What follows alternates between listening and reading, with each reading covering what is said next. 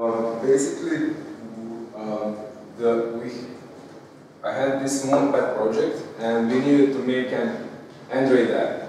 So I used PhoneGet before, but it's kind of not easy to use.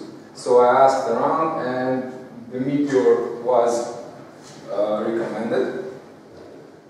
Meteor with Materialize. I don't know how many of you are familiar with Materialize. It's basically like Bootstrap, but Google's Bootstrap for Android, and it's gonna be used on all the platforms, at least they say so.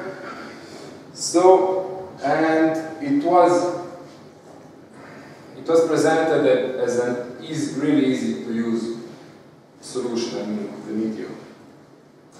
So it had some really nice features. It's reactivity is one of them. So basically, reactivity, or as they call it, there's a lot of buzzwords here. So it's basically the data is connected directly to the code. So every time you change the data, okay, I'm gonna do it later. So it has these features. So as I said, reactivity. So changing the data triggers the function. And the triggers are session variables, database queries on collections, Meteor status, the ready method, user ID, and login name. Next, good thing are the live HTML templates. So basically the templates are also connected to the data that they use. So every time you change the data, the template renders. This is an example of a list. And every time the data name changes for any of these, it loops and creates the template. There is also the latency compensation.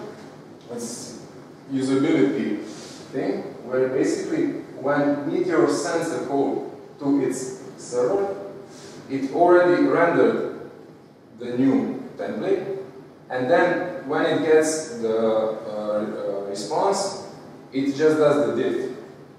The default setting for if the server does not respond is to roll back.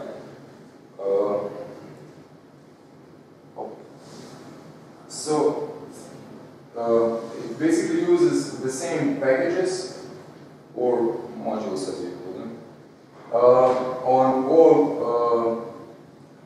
all platforms, on web, or on applications. It has some pretty nice drivers. We use Arduino driver to connect to a serial port, and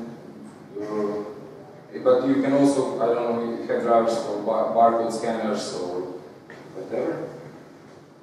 And it has its own library. It's called Atmosphere, and you can get all the packages basically for the first time it's there. So it has the library that runs, not the Atmosphere library, but the app that runs on the client side, and the command line to, as I said, on client side. The client side, everything that happens in client side is initialized with Meteor is client. The same code is on web page on Android app or iOS app, and it has client-side rendering.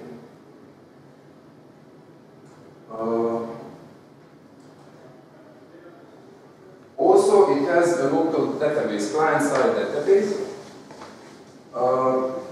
That when you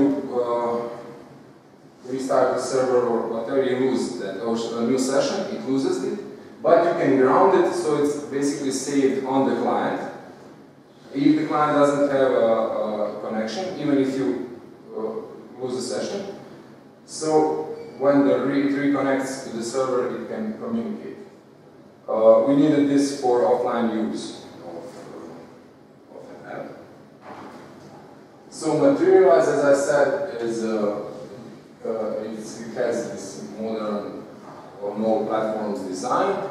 And it has also a package for Meteor, so you just run it in terminal and it installs.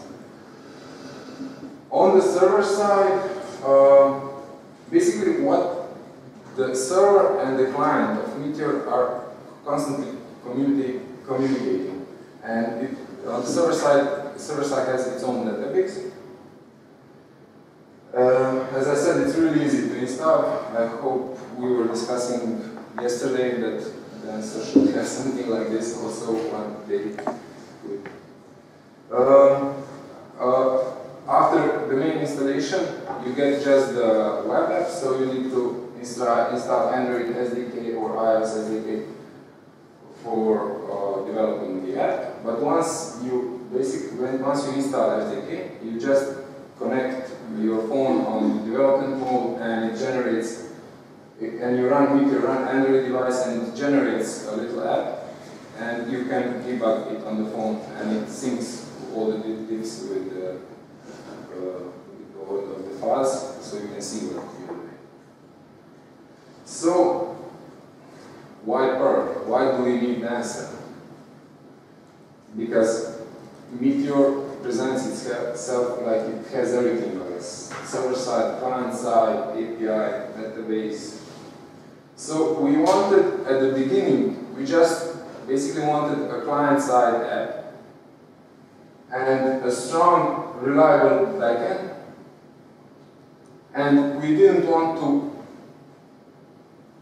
use just one. I mean, we wanted the flexibility because these JavaScript things are moving so quickly, you don't know what will be popular in tomorrow. What? 14 days. So, as I said, it's a new technology, fast developing. It uses one language principle, so it's JavaScript also on the server side, which it didn't really yet get the time to prove itself. I don't know if any of you use these JavaScript things on the server side, but as I've communicated with some people who did, they say it's not really stable, and there is also the Mongo database issue. So we created the Dancer app. I plan to migrate it to Dancer 2 app since there is not a lot of plugins I'm going to use it since it's just the API, and then Nginx terminal, correct? So this is the basic principle. We have the client side, and it communicates the changes to Meteor server, which does the Ajax calls to the Dancer. Since the client cannot do the direct Dancer calls because of the security reasons, so it has to go through the Meteor server. And this was our real use case. It was really interesting since we developed Android client with Arduino, and Arduino basically collected data from other Arduinos, yeah, via radio signal, and then so this application was not meant for everybody to download it and play with it. It was a specific thing for some data gathering, and we had a web client for basically admin stuff, to edit the data and so on and so on. So this was really quick, and I actually don't have any more material. So questions?